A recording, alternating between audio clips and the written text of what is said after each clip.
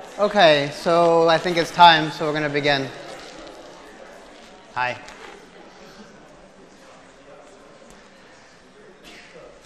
So let me start off, we're a little bit smaller today. I guess people are taking midterms, and hopefully if you're not here, you wouldn't know, but I wouldn't know. You're watching it on videocast.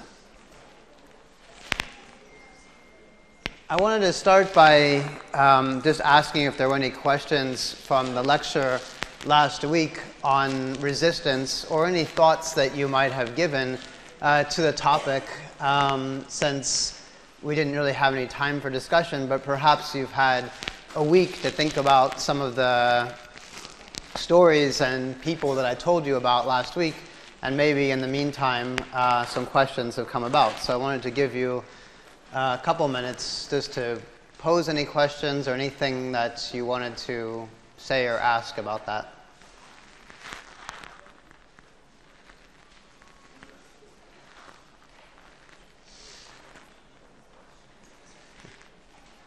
Yeah? Maybe?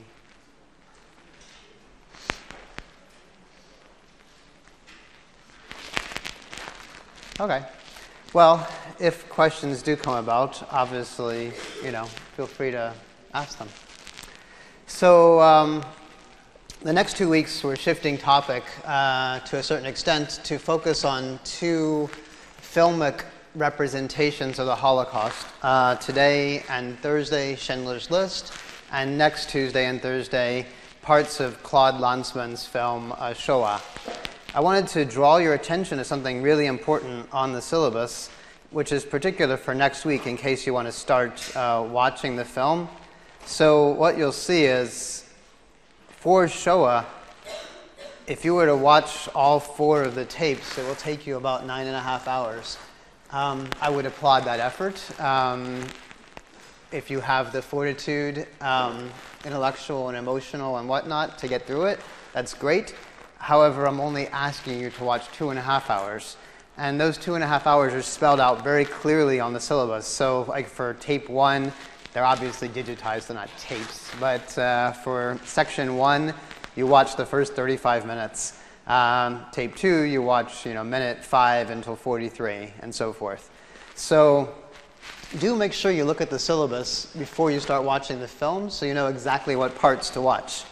I should also say that on the CCLA website, I have the whole film script posted so you can look at it and see exactly, because keep in mind the film is in maybe 10 different languages, owing to the fact that many of the people being interviewed and talked to come from many different nationalities and backgrounds. And so the film script is all in English and gives you the translations. The film also has subtitles with the translations, but it's sometimes easier to follow along if you have the film script sitting there in front of you. So that's for next week. Thursday, the following Thursday, that is a week from this Thursday, there's a 4th response paper. I'll have that up by the afternoon today. And the topic will be obviously about the 2 films. So you should be, if you haven't watched the films, you should be, in terms of preparation, simply watch them. And that'll be due the Thursday, the 23rd. All right? So, yeah, Schindler's List is the topic for today. And I always wonder how to give a lecture on Schindler's List, because it's such a, not just an emotionally heavy film, it's such a fraught film in so many ways. And I mean that because of its tremendous commercial success, its international reputation. It's probably one of the only films that if I ask people, anyone on the street, like, what film have you seen about the Holocaust? People have seen Schindler's List, and generally, have a very complex relationship to the film in terms of their own kind of identification. And I often, I've gone through various phases about the film where sometimes I truly love the film for so many of the techniques and storytelling that Spielberg has been able to bring together. And other times I think I've sometimes had more critical distance to the film. And so the lecture that I give varies over the years about how I talk about this film. So we're going to look at it as a film, though. And this is, I think, a really important aspect of the class. Remember, the class is called The Holocaust in Film and Literature, which means that we're talking about the representation of historical events in particular media. And in this case, the medium is the medium of film. And in order to do that, we also have to have a language to talk about film in a way that is analytical. And so part of what I'm going to do today is just begin by introducing a number of film concepts to you that then we'll use in our analysis of the film to understand its effects and its successes. All right? So let me just go here, and I'm going to just talk a little bit about some of these. Oh, gosh, that's not what I wanted to do. We're way back. Let's see where we are. Sorry about that. That's good enough. From current slide. Yeah. We're going to start here. And there's only 2 slides in the PowerPoint for today, and then I'm going to really focus on close reading of the film.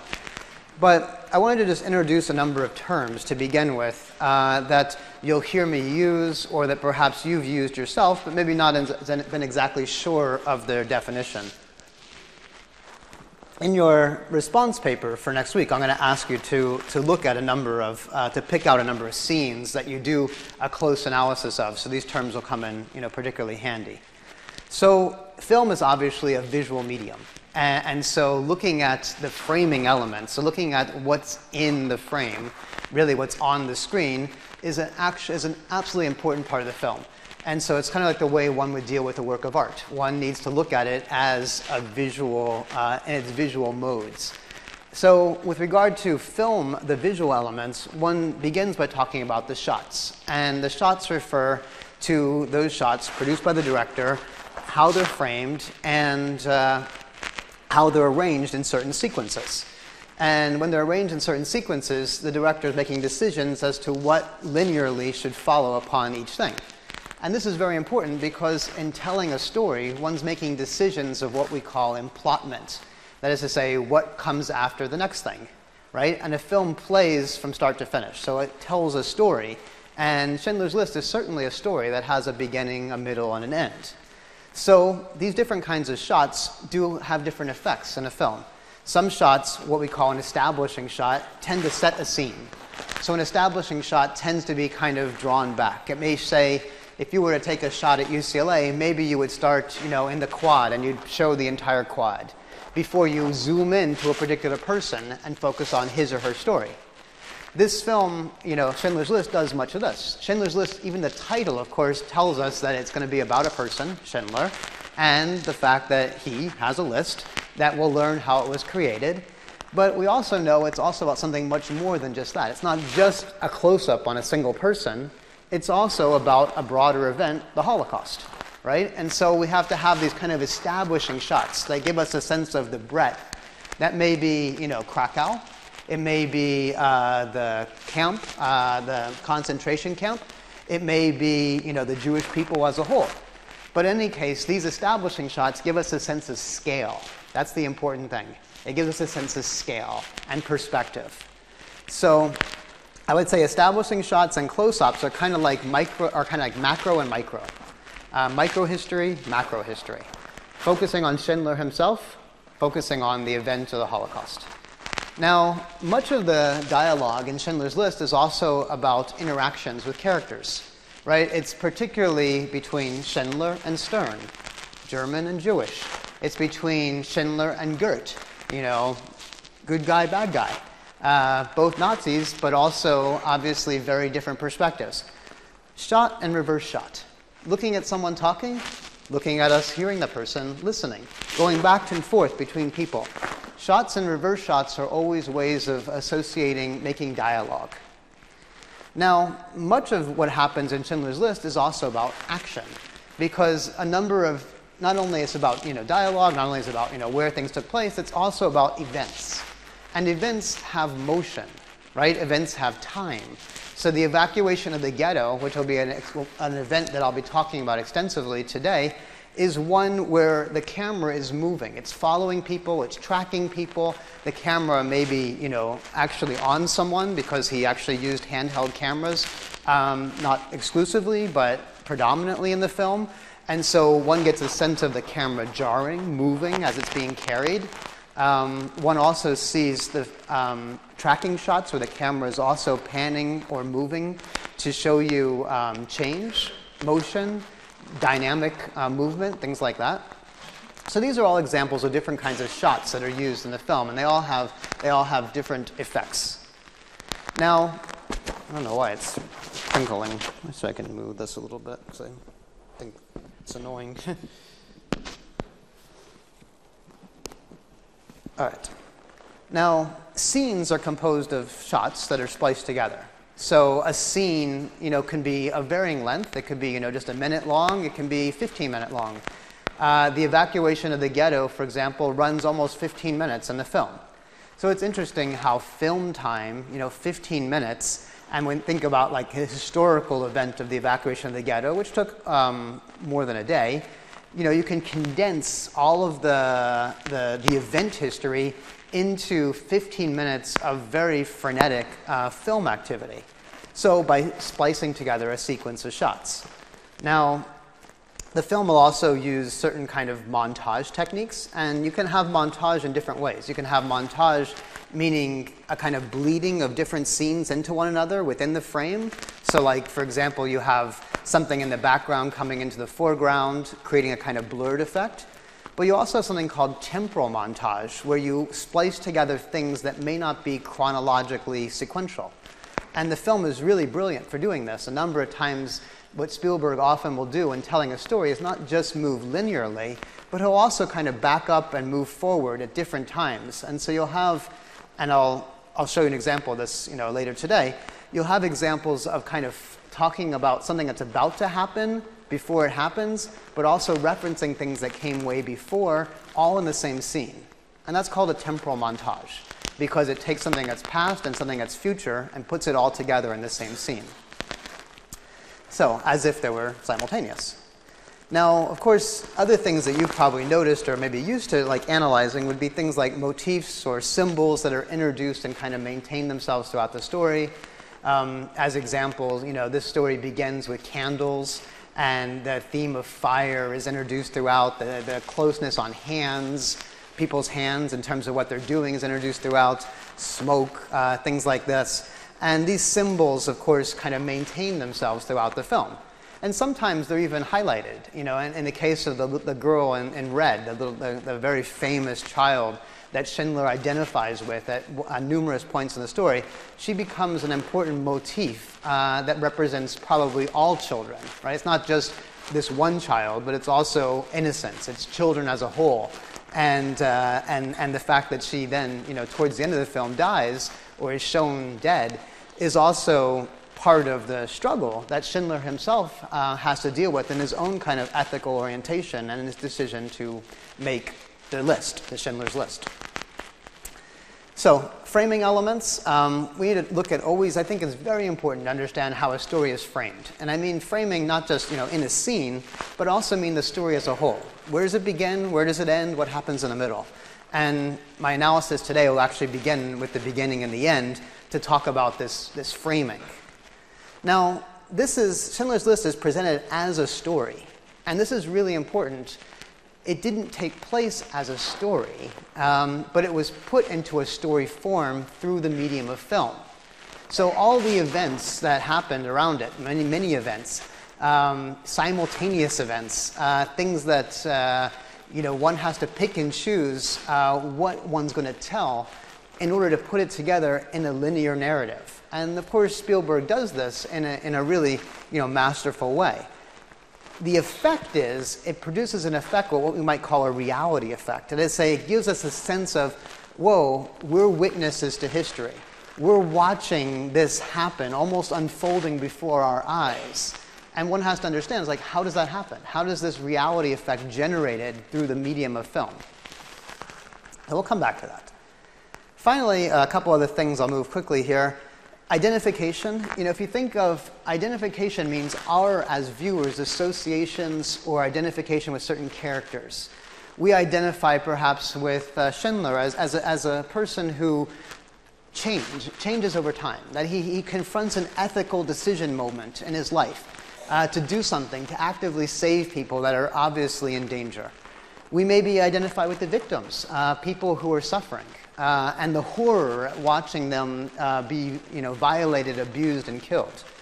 In many ways, I would say we kind of like anti-identify with Goethe for his sadistic behavior, his violence, his excesses, his lack of caring, right? And in many ways, we see the same kind of thing in the Wannsee Conference film, where it was very hard to identify with the characters that we saw, these Nazis who really had no redeeming qualities. In order for us to identify as viewers with the characters in the film, we have to have a shared kind of value system. We have to have something that's in common. And in many ways, we could say that we have something in common, perhaps with Schindler, in that he, evolves as a character. He not only changes his mind, but he makes an active decision to, as we saw in the film, save people. So this process, this identification, happens on intellectual, emotional levels. The gaze, we'll look a little bit about this too. It's kind of like where the characters are looking in the film, and often we're looking at the characters looking, which means that we're given a kind of privileged position, like what are they looking at? And this is very important, when Schindler is watching the girl in the red, where she's moving through the ghetto, hiding and so forth. He's watching her, and we're watching him watch her. Right? That process is sort of like, engages us in our understanding of the film. Sound. Sound is absolutely critical in this film. And two kind of technical terms I just want to introduce real quick: diegetic sound and non-diegetic sound. Diegetic sound is when I see on the screen what's happening, and the sounds are coming from within that scene. It's like people talking, and I see them talking. As opposed to something happening, like the little girl in red, moving through, and me hearing children's choir singing. That's non-diegetic sound, because it's not coming from within the scene. There's no children singing at that moment. And so one of the things that Spielberg does in a really brilliant way is, again, utilize sound for certain effects. And those effects produce, I would say, affect, which is an emotional connection with what we're seeing. Okay. So those are the terms we're going to use today. And then the last thing I'm going to say is sort of just us to keep in mind this one important point, which is a film as narrative. And I mean narrative in the sense of a story. So again, we're talking about the representation of historical events utilizing narrative forms, visual forms, and auditory elements that come together to produce a story. So events, I mean like the actual happenings. Like by that I mean the events that people, the actions people took and the decisions they made in the 1930s and 1940s. Those are the events. The film is a representation of those events in a story form that has a clear beginning and a middle and an end, who has characters that develop and change, that moves both diachronically, which means chronologically through time, but also synchronically, meaning showing simultaneous things that are happening. Because it's not just one story, it's lots of different things happening at the same time. I'd say the film is also didactic in the sense that it's meant to instruct. It's meant to teach. The subtitles that tell us, the evacuation of the ghetto in 1943, those subtitles give us cues as listeners, as viewers, as to what's going on.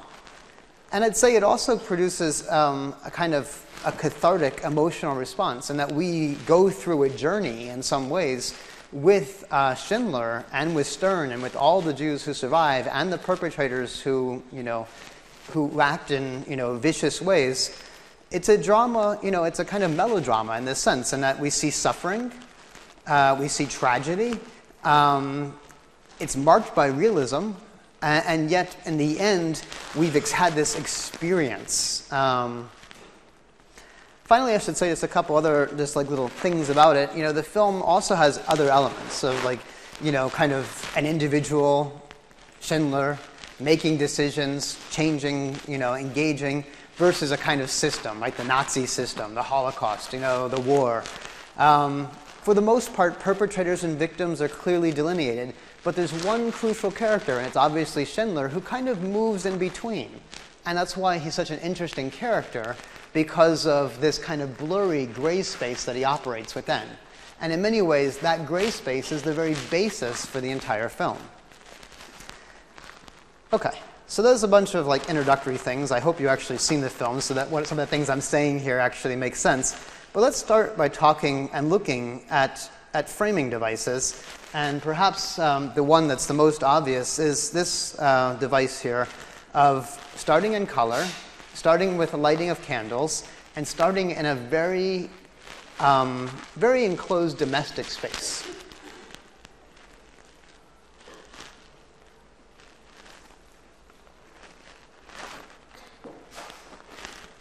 And the sound is, there's not much yet.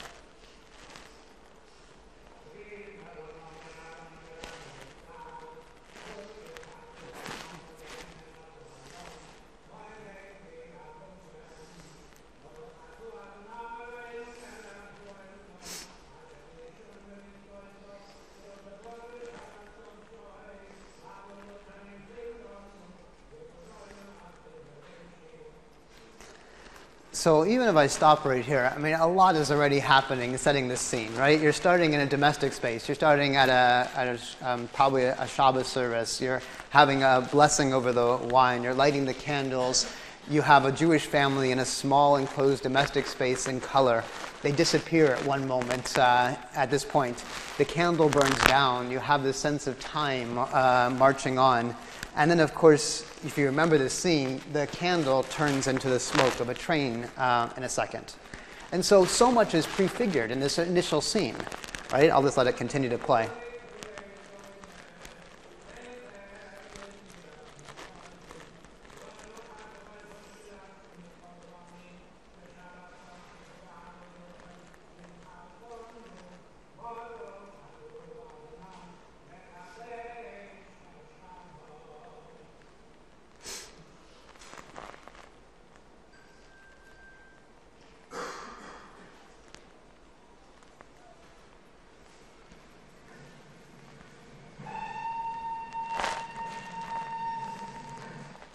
So all this takes us into the film. I mean, this is essentially, again, a critical framing device, right? A critical framing device of the destruction of a Jewish community, set in color, juxtaposed with black and white. The Shabbat candles disappear into the smoke of a train. We already associate trains with the Holocaust, with deportations. We already have a kind of uncertainty as to what's going to happen. The family has obviously disappeared from the scene here. And we've gone also from color to black and white. And all this has an effect for us. In going from color to black and white, which is the film is primarily in black and white, we also have this sense of it's like a documentary, right? It's like we're going to some kind of historical document. We're going back in time. And in many ways, the fact that the decision to film in black and white achieves this sense of creating access to a reality that's now past, but that we need to know, right? And so almost the entire film will proceed, with the exception of the little girl in red and one other element of candles coming back in, will go all in black and white until we get to the very end with the liberation of the Schindler Jews from the camp and this march where they begin to wonder, where do we do now? Where do we go? So there's our beginning, and let's take our other framing element. Let's go all the way to the end and kind of look at the return to color, which, knowing what we know, is also an extraordinarily emotional moment in the film. One, there are many emotional elements, and you think you're done by the time you get to the end, and then something else happens which takes us overboard, I'd say. And that is the reunion, of the Schindler Jews themselves with the actors and actresses who play them. So let's just zip all the way to the end, because I want to show you that. So yeah, right around here. So this is a Russian officer who ostensibly, has liberated them. Many Jews had survived. They asked, where do we go?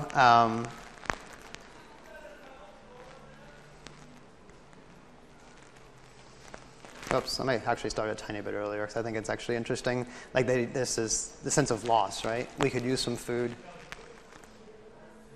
Is it simultaneous with the Jews marching, out? Of course not. Again, thinking about the splicing together of the different scenes here, right? So there you have the Jews being liberated. You have the music, which is celebrating a return to Jerusalem. And you have the hanging of Amon Gertz at the end, which is the carrying out of justice that happened after the war. And then you have the return, the unity of the survivors and the people that played them. And in between, we learned something about also what happened in the future to Oskar Schindler himself, his enamel factory, his recognition by Yad Vashem as a righteous person.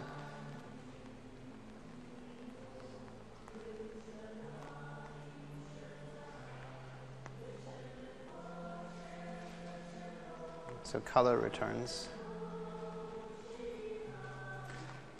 And so it turns out you weren't watching the actors and actresses, but you were watching the actual survivors, right? And what could be, what more emotional, right, at the end? Extraordinary.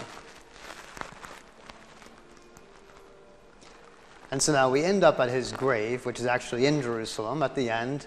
And then the series, this relatively long scene where if you were still watching the film at this point, where most, you were just like, you're just crying because you're just like, my gosh, this is extraordinary. And it is, right? And I'm not meaning to in any way, belittle that. I think it's extraordinary. You have this recognition of the representation and the reality coming together in the present, which in this case is at the grave of the very person whose story is being told, right? So this is a really interesting film in this regard because it begins to play with genre in some interesting ways. Like what we thought was just, a representation or just a film also makes a point of saying that it's also deeply connected with a reality, and I'm going to connect this reality for you at the very end, so that after you've gone through this entire, historical journey, you end up in the present with the survivors themselves, right? And so this is, this I think is how we have to begin to understand the film, as again, beginning to play with genre and also its claim on historical reality, which I think is very strong. Thoughts or questions, just about the end here? I wonder how other people, how you kind of read the end. What's the significance of having, like, did we have to have the survivors and the actors and actresses come together at the grave of Schindler? Like what the effect is? Or why? What do you think? I think it makes that final connection of like this actually happened, and we should take it seriously. We should feel like it was a real. All right. So like if there was ever any question as to whether this actually happened, at the very end, you not only go to the grave of Schindler himself, but all the people who are presented in the film are also, who are still alive, are also there, reunited in a sense between the actors who played them and the actual historical figures. So in many ways, it combats this possibility of denial or questioning, right? In the film itself. Yeah, it's I think that's an important observation. Does it have any other effect, would you say? Yeah?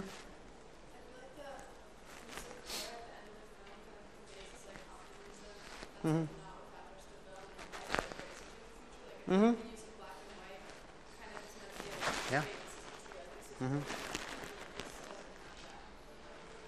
Right. I think your idea of kind of the change the color at the end has a kind of optimism, it has a kind of futurity, it has a kind of possibility that everything is not lost, right? And I think that this is also an important part. If you didn't have this last part in the film and it ended only maybe at that liberation, you would certainly have a sense of, okay, there's a certain finality to this, but what happened next, right? And so in many ways, this film also gives you the next 50 or so years, which is that the survivors survived, they had children, that is to say that there is a future, and it kind of takes us out of the past and brings us into the present.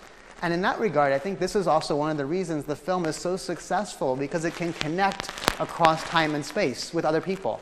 That's why it's generationally so successful. That's why a high school student can watch the film who's temporally, spatially, geographically, linguistically, religiously removed, but can identify with it because it takes us into the present.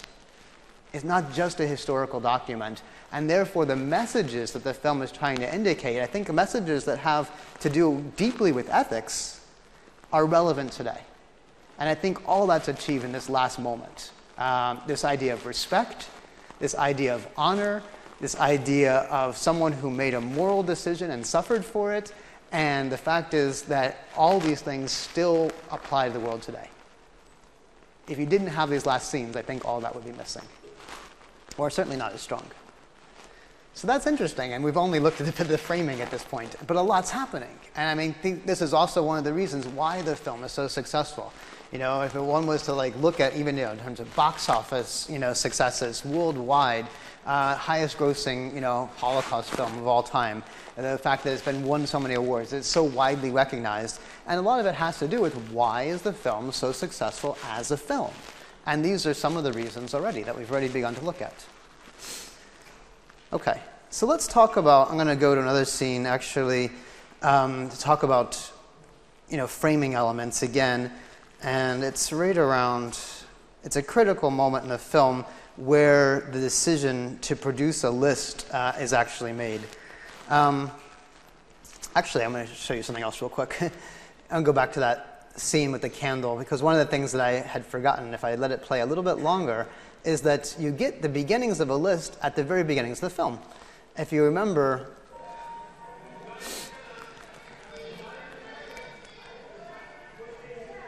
there's more than one list.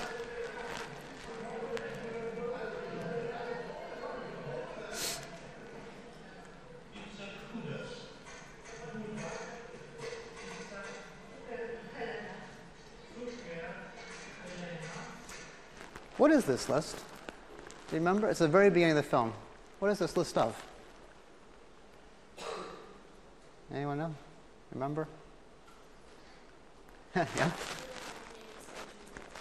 Yeah, exactly. So who's producing this list? The Nazis. Exactly. The Nazis are producing a list. This is not Schindler's List here.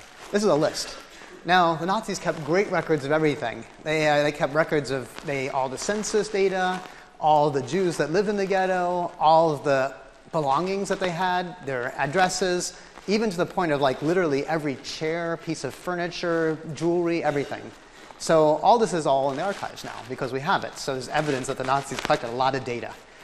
This is the production of data by the Nazis. The Nazis are taking names. These are all the Jews. And what's happening here is a kind of systematic collection of names of people who are going to be put into a ghetto. It's the very first stages of the Holocaust, which is bring them all together, get their names, type them up into lists, deport them into ghettos.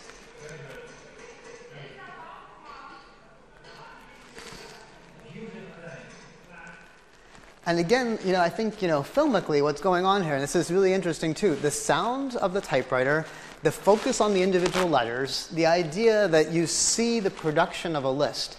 And we know that the Nazis now are using this list, for purposes that are, less than, they're certainly very different than the ones that Schindler is going to use. So they're not a list to save people. This is a list to exterminate people. So at the very beginning, we're given this idea of creating lists of numbers, of registries, of names. And it's not until 2 hours later do we actually see Schindler's List being produced. And this is in film time. This is really interesting. So I'm here. I'm in minute 3 of the film right now. I need to go to minute 2 hours and 15 minutes before I actually see Schindler's List being made. But yet I know something about the process. I know something about the deportation process, the rounding up process, the evacuation of the ghetto, all these things that we know about the kind of unfolding of the events of the Holocaust. And in some ways, deferring the production of Schindler's List until this moment in the film is amazing. And if you remember this moment in the film, this is also just after the most horrific, difficult scenes of the film. So there's very few scenes of, showing kind of mass death and burning of bodies. But this happens in the film right at this moment. And it's a horrible moment in the film, also where we find out the fate of the little girl in red. Again, it's a deferred moment. because she's introduced, almost an hour and a half earlier. So somewhere around minute 50 or so, when the ghetto is evacuated, that's when we meet the little girl in red.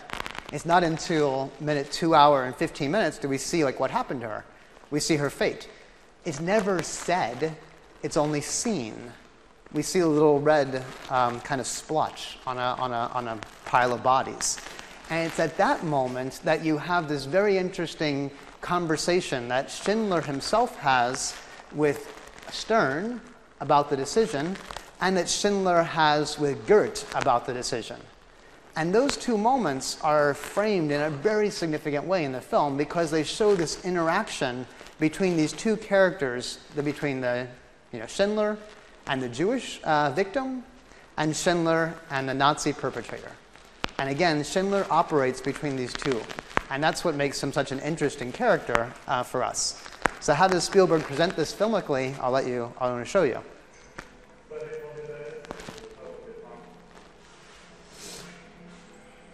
So these are,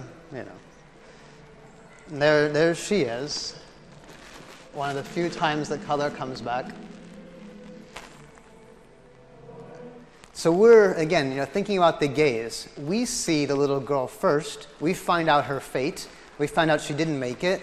And then we see Schindler watching her as well, right? The horror of not only the smell of what you're seeing of, bodies being burned, but also the horror of learning the fate of this little girl.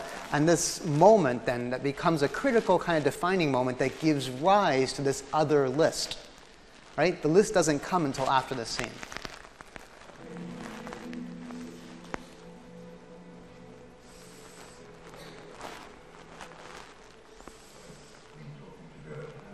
So the first conversation happens between Schindler and Jewish victim, between Stern.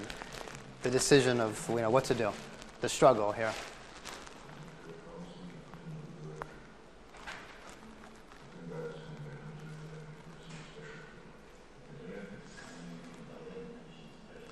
So again, shot, reverse shot, reverse shot, going back and forth between them. So, see what I'm saying? It's on Schindler, it's on Stern, it's on Schindler, it's on Stern. It goes back and forth in a very closed space, right? So this scene is very tightly wound together.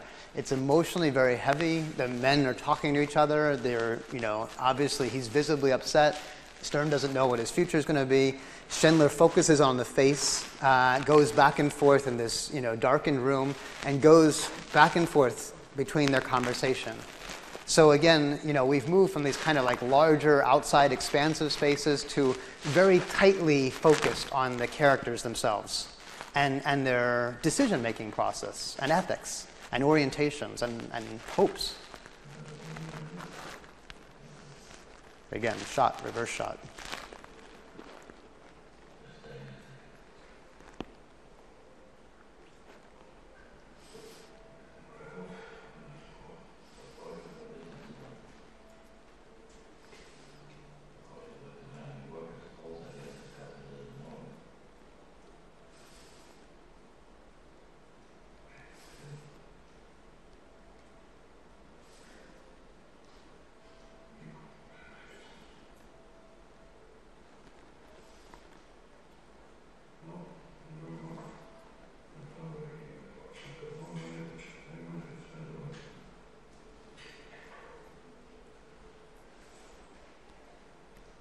So the next scene that follows up on this is now Schindler talking with Goethe himself. So I'm going to show you that.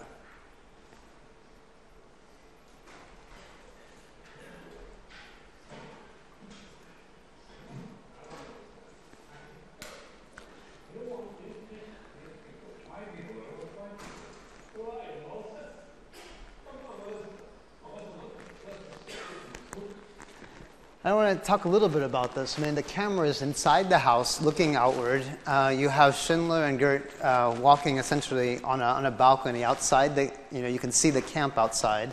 And each time, the window here is kind of a framing device as they try to come together in terms of understanding a deal, essentially a bribe that Schindler offers to Goethe for allowing the Jews to survive.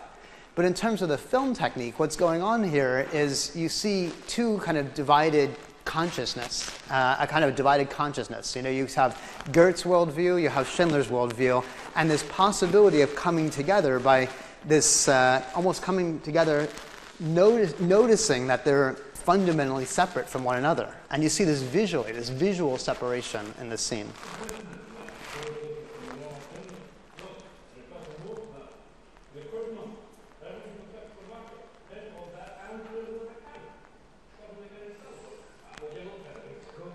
So, I mean, this is what I mean. So it's, you know, the idea of you have separation, you have an attempt to kind of come to some kind of, you know, solution, but completely different worldviews clashing.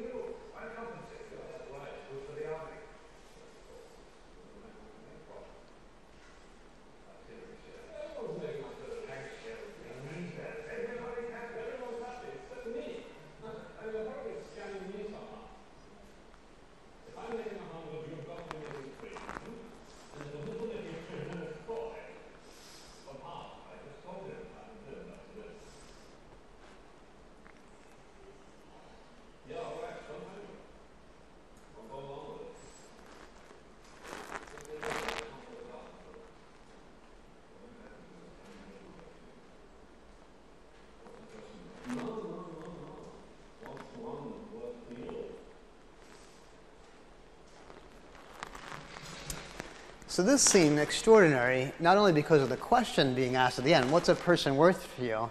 Which you already should remember that original scene at the beginning. You know, what's a Jew worth in terms of the typing for the Nazis? At that moment, they're worth slave labor. They're worth perhaps even less than that, and that they're going to be deported and exterminated. Here, for Schindler, they're worth something in that they're worth not just their labor, but they have human dignity, right? They have human worth, an inherent worth for Schindler. For Goethe, they have nothing. They're exterminable. They can be exterminated. And yet, once this question, which is never asked, never answered, what's a human being worth to you, the very next scene that comes is the typewriter. And so now we get the list, and you have the beginning of the production of the 1,000 or so Schindler Jews that are saved.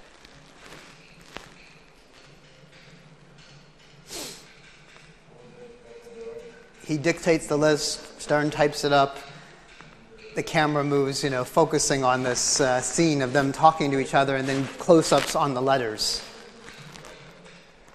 And I don't think it's, again, I don't want to over-interpret the significance of this, but the focusing on the names, the letters, the actual production of this list as a typewritten document, and the fact that Spielberg will present this kind of, he'll show us the medium in which it's being produced.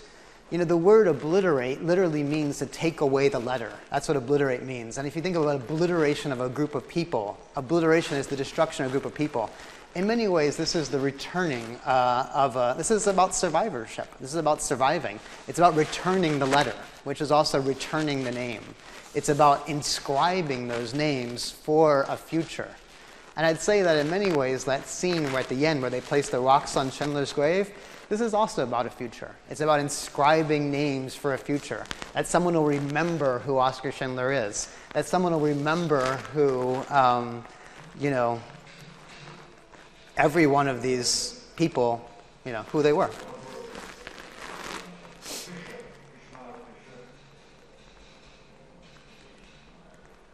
So if you looked, I mean, on some of the links that I gave you, I mean, this is, again, the film is, it doesn't take a tremendous number of liberties with what we know of the historical record. We know the names of all the Schindler Jews. We know quite a bit about them. We know their religion, the fact that they were Jewish. We know their nationality. We know their prison numbers. We know what their occupation was. We know their dates of birth. All this exists. And so this is just some of the, so in German, generally write the day first, then the month here, and that's the year. So it gives the names of all these Jews, this is the link that I gave you, who were saved. Essentially, this list, which is quite long, amounts to about 1,100 actual people who were placed on a list by Oskar Schindler and saved. And they, the things that they did, they were mainly like artisans. They were cooks. I'm going to just read you some of the things that they did. A person who built walls, worked in industry, was a metal worker, wall builder, house builder, table maker, electrician, office worker, pretty much like everyday, working class folks. Almost all Polish, a few of other nationalities, Russian, Dutch, Hungarian, Slavic, but the vast majority Polish.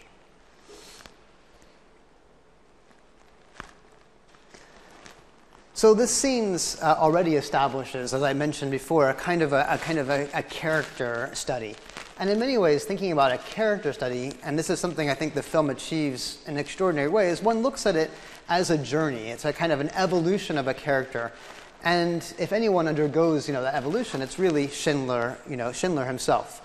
Goethe is kind of presented, and I think historically accurate, as a really, sadistic, a figure that doesn't change, that consistently perpetrates violence, that does so in an arbitrary way. He certainly is power hungry, certainly is sadistic in every regard, has no redeeming features. And again, in terms of identification, we as viewers, would find it very difficult to identify with someone like him. It's a kind of disidentification. And yet with Schindler, we understand he has some faults, as a womanizer. He's a member of the SS, of the Nazi party. He's someone that, was obviously out to make money. He has his own interests, at the forefront, certainly at the beginning of the film. But later he changes. And as he has other people's interests, and as we know from historical sources, he risked and lost much in the course of the war. We have hope for Goethe, yeah. Mm-hmm. I mean, it's still messed up, but like you kind of see that there's some bit of humanity there. And also when he decides he wants to pardon people, as weird as he like rationalizes that, he's sort of trying. Good point. Good point. Yeah, there's like two moments in the film, I guess, where Goethe sort of has these kind of moments of, you might say humanity or human decency. One is in the difficult relationship he has, with Helen, and the other is at those moments where some people are pardoned at the end. But prior to that, what we see is the arbitrary execution of people for no reason whatsoever, the kind of the lying, the deception, and from survivor testimonies that we have, every survivor testifies to his bestiality and brutalness. So I think the depiction is quite accurate based on the sources that we have. Are there questions on that? So I want to look at actually Goethe for a moment and actually talk about Goethe with regard to a really interesting film sequence in here that gives rise to the evacuation of the ghetto.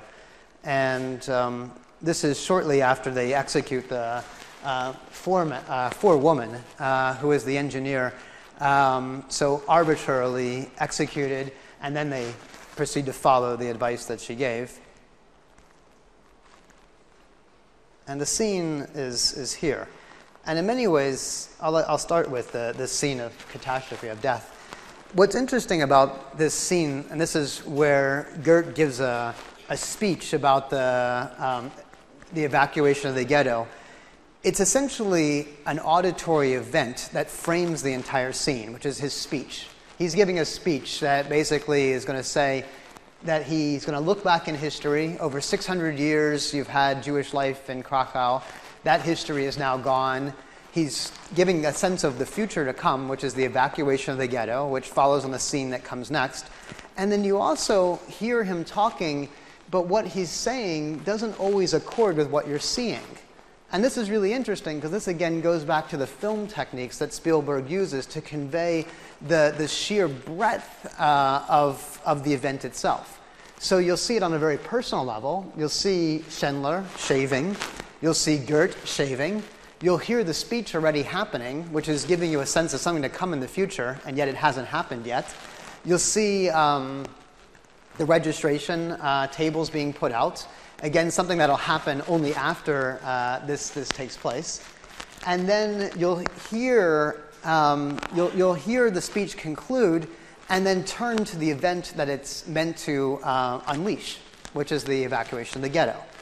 So in terms of film technique, a lot of interesting stuff is going on in terms of thinking about what's simultaneous, what's chronological, what's happening at the auditory level, what's happening at a visual level, and how these two kind of worldviews, that of Schindler and Goethe, kind of come clashing in some ways together right before the evacuation of the ghetto.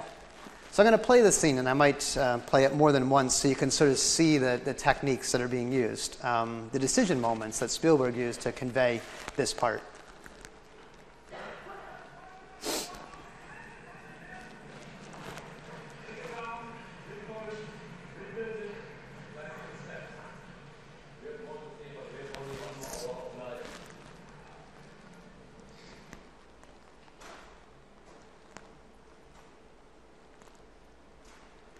So here you have the two characters, right? So you don't have any voiceover or any auditory at this exact second, but you see something that they're both doing ostensibly simultaneously. They're getting ready for their day, right? They're shaving. You have the two kind of protagonists being brought together. They're obviously unaware, perhaps, that each other is shaving at this moment, but in the scene, we're meant to see them together. That is, they're starting their days, different views, and then his speech begins, but he's still shaving.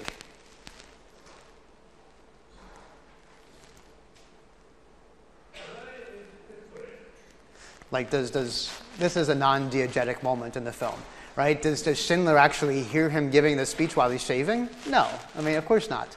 But the effect is that it's already giving us a sense of a future to come, right? It's setting up a dichotomy between these two characters. It's utilizing, I mean, Spielberg could have waited to have put that sound when we see what it's being referred to. But he doesn't. He actually uses sound as a kind of almost anticipatory framing device. Now, you might think, oh, I'm over-interpreting here, but believe me, this is extremely well-organized piece of film that's scripted to create certain effects. And so to put the voice of Amon Goeth together with Schindler at this moment is also to create this dissonance effect of two different worlds colliding. So today is history, says Goethe. Schindler's looking. Today will be remembered. Goethe shaving.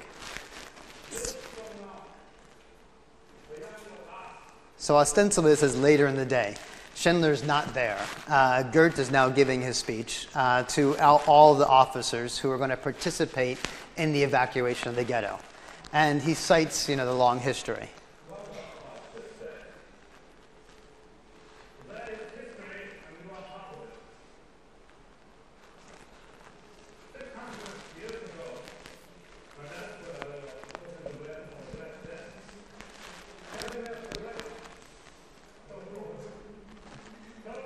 So this is extraordinary now. So we've gone from being outside, listening to the speech, to a Jew who is obviously in a domestic space who's praying. And yet the speech is still going on, right? So again, we're moving simultaneously now, right? I mentioned earlier that sometimes the film moves linearly in terms of chronology. Diachronic time is chronological time. But it also has these moments of synchronic time, which is what's happening at the same time that Goethe's giving a speech. Well, maybe Schindler's shaving. Maybe there's a Jew in his home praying, right? And so we now have this second soundtrack. We have this visual element that is completely, it's obviously, we can draw the connection. We understand that Goethe is talking about Jews like this who are about to be evacuated, but the film, the visual takes us inside this other space. And yet the soundtrack stays the same, right? We're still hearing Goethe, but overlaid with a Jewish man praying.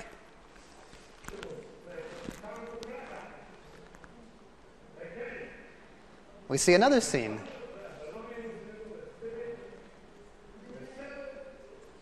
Eating, sleeping. These are kind of scenes of tenderness, obviously, here. And again, think of the viciousness of the speech itself, which is basically extermination of a people. And we see these extremely tender scenes of families together, the last time they're eating, sleeping. and then the anxiety of having to take their valuables, their jewelry, swallow it, right? Because the only way they can smuggle it out. So we're seeing what's going on in the homes ostensibly at the same time that this speech is taking place, or around the same time, right? The kind of preparations that the victims are making and the kind of worldview of the perpetrators. So not, again, these things aren't seen as kind of like one comes after the other, but they're simultaneous. And so it's interesting, how do you convey simultaneity in a linear medium? This is how he does it, through a kind of temporal montage, right? So this is simultaneous. All these things that are happening simultaneous in a linear form.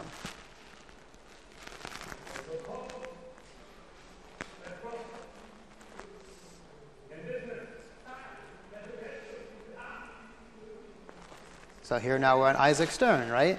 All these things, you know, so all these different things are happening simultaneous. The setting up of the tables to...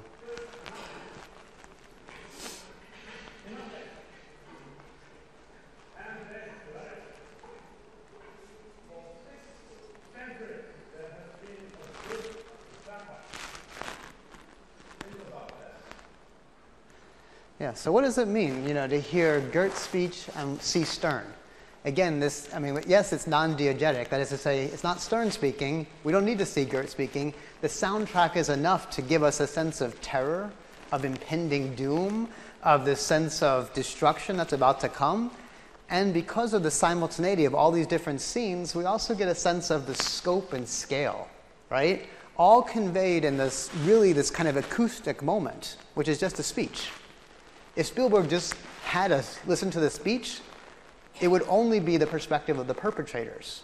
But because he shows us all these victims simultaneously with the acoustic event, you then begin to appreciate the complex interplay of the event itself, that it had many perspectives and many different participants and many different agents.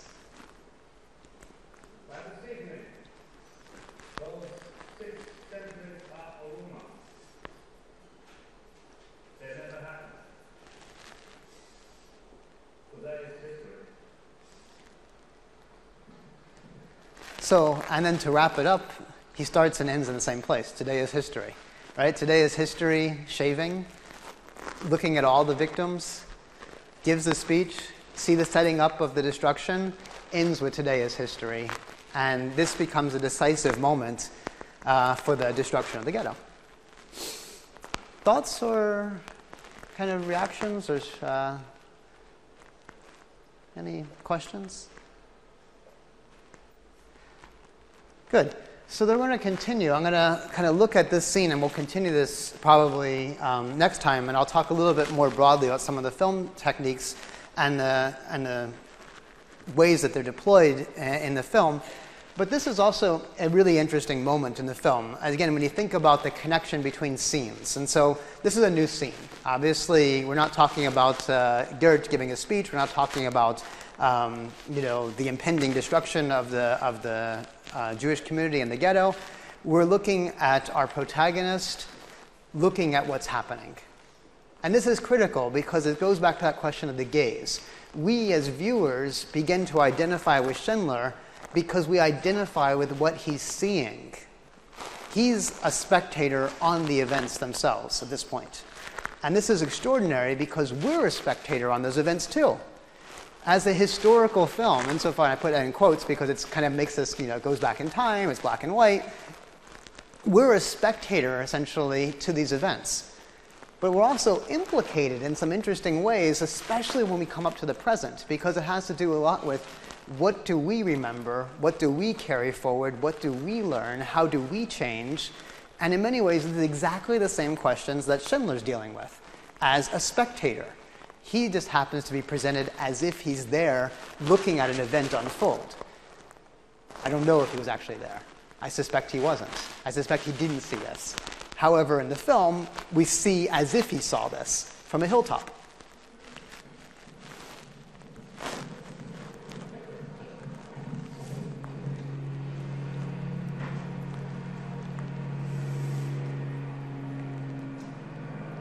So, didactic moment, liquidation of the ghetto, March 13th, 1943. We as viewers are given that information.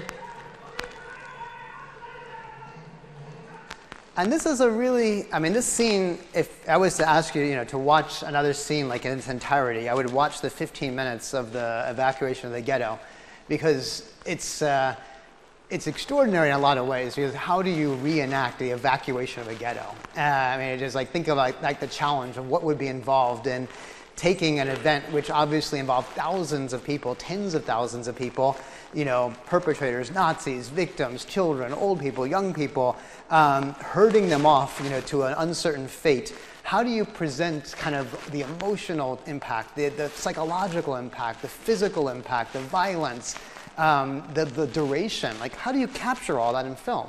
And in many ways, these 15 minutes, condense all of that, all that history, all those emotions, all that into, this one filmic moment. And it begins, as you can see, kind of on the ground with the moving of these officers into the ghetto and the yelling in German to get up, get dressed, put warm clothes on, don't bring any suitcases, get out, get out, get out, faster.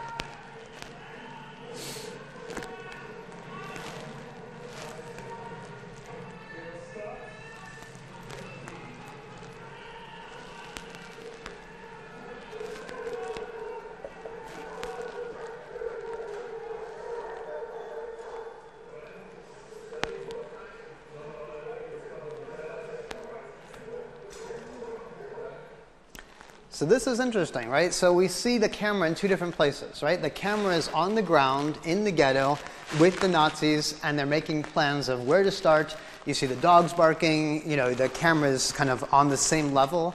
And then you go back to the spectators. Again, you go back to Schindler and his wife watching from a hilltop on horses, kind of distance. They're kind of bystanders. And this, again, goes back to something we talked a lot about in the class. You have perpetrators, you have victims, you have bystanders. Here are bystanders. He's not actually committing the violence. He's not a victim of the violence. He sees something in the film.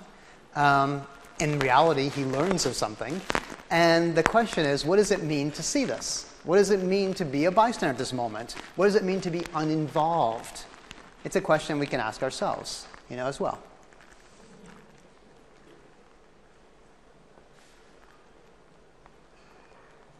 And here is a really interesting moment in the film as an establishing shot. Then the camera moves off their faces and we see what they're seeing, right? So again, think of the different kind of camera angles that are being used. We were down below in the ghetto as the Germans and the dogs, began to unload out of their cars. We see the frenetic pace of the decision-making process, very calculated, very systematic. We'll start with Ghetto B, and then we'll move through. Then we go outside to the environment, up on the hill. And so, this is a view from above, looking down into the ghetto, and we see what they're seeing. We see an event unfold before our eyes. He sees an event unfold before his eyes. In watching Schindler's List, we see an event unfold before our eyes. It's doubled, it's tripled in the film.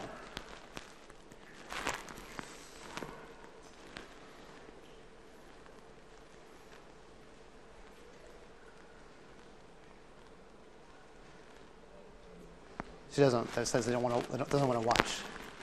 So then we move into a domestic space. Again, obviously Schindler can't see inside, we can't see inside, and yet we're given access to an inside.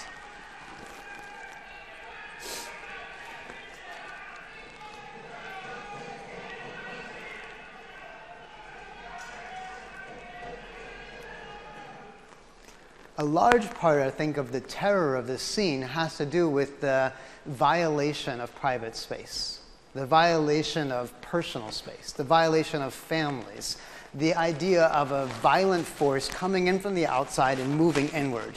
And what Spielberg does, I think, so brilliantly again, is create that effect of violation. And he moves constantly between the outside forces, right? The army, the SS officers, the dogs, all these forces coming from the outside, and these scenes of kind of quiet anxiety, horror, right? Of children's faces up close, in shadows and kind of light and darkness, inside. And we put it together. It doesn't take us, there's no cognitive leap of faith that has to happen. We realize that every single person inside, these innocent victims, are about to be massively violated. And we also know that someone's watching from the outside, but not quite appreciating and understanding everything. And that's, of course, Schindler. The camera lingers. It lingers.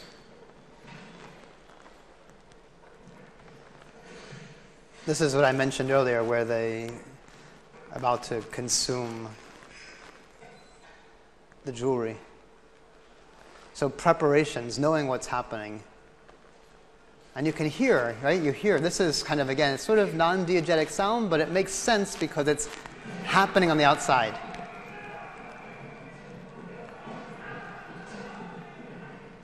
You begin to have these very quick camera cuts. This is also a technique that's very important in the film to create that effect of, violation.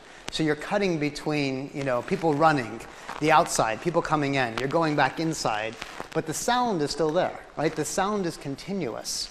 The continuous sound also then helps us understand how this violation is happening.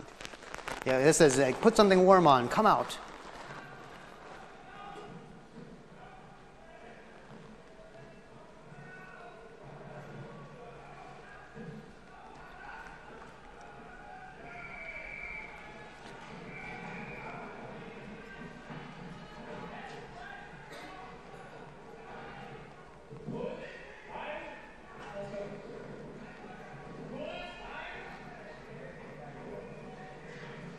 I'm going to fast forward just a tiny bit here, in the interest of time.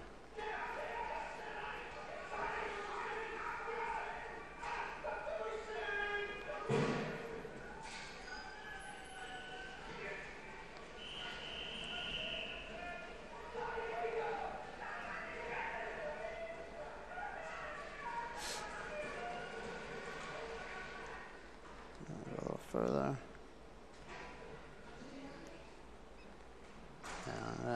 Not talk about this particular scene, but I wanted to go.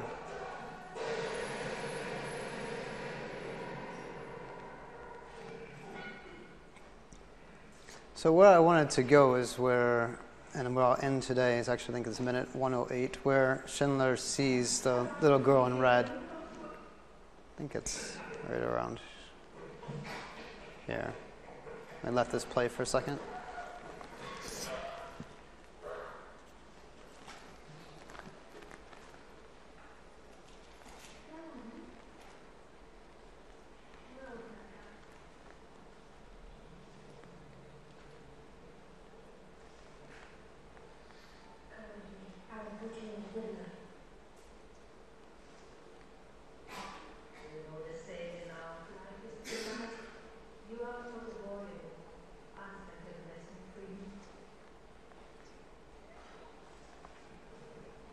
So this is where I want to end today, but I want to, so he's been ostensibly watching from the hilltop the evacuation. And here, as an emotional, cue, the children's song in Yiddish, so it's a song of the victims. We never see the choir singing, we never, know who these children are, but a song sung by children, interrupted by gunfire, viewed by Schindler, and this is the moment of identification that he has with the victim, right? Where he recognizes that little girl in red, who in some ways is not just an individual, but also stands for, I'd say, probably more broadly, all children, or innocence and victimization. And constantly, these shots and reverse shots is like Schindler looking, then we see what he's looking at. And suddenly, this little figure emerges at the center here, right? She sees as well.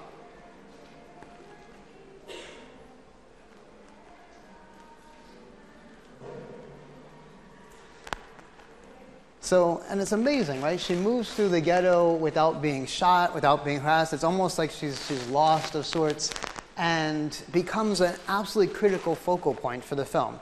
So, I'm going to have to conclude right now, but what I'd like you to do is watch the entire evacuation of the ghetto scene and try to then unpack some of the film techniques that create this, this historical reality or this reality effect. And I'll take up with the little red girl next time and some of the other techniques that Spielberg uses.